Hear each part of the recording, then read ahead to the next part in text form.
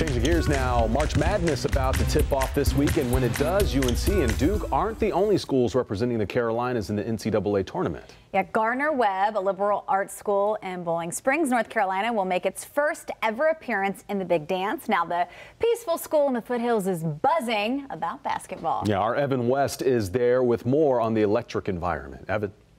The school has been around since 1905, but this is the first time ever that the men's basketball team here at Gardner-Webb has laced up their dancing shoes, and awaiting them on Friday in Columbia, South Carolina, is the #1 seeded Virginia Cavaliers. Students have returned from spring break with new tan lines and an immense amount of excitement for their men's basketball team's upcoming trip to the NCAA tournament. Since it never happens, it's like a very special thing, and we're really proud. Gardner-Webb has already beaten big-name schools this year in Wake Forest and Georgia Tech, but Friday's game against Virginia gives the Bulldogs an opportunity for an upset on national TV. Who is Gardner-Webb? What is Gardner-Webb?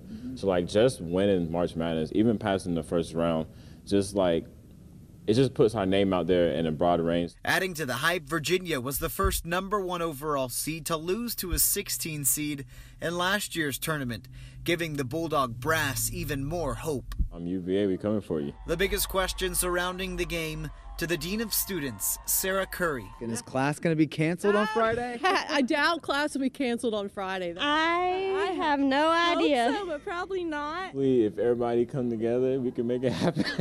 So now we're here back on campus with Coach Kraft of Gardner-Webb men's basketball. Just tell me, Coach, what does this win say about your program?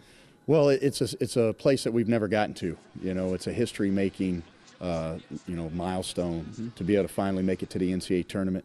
And, I just think it shows that we've had some success here, but it shows that we can win a championship. Best of luck this Friday against Virginia. Thank you. I'm Evan West in Bowling Springs. We'll send it back to you.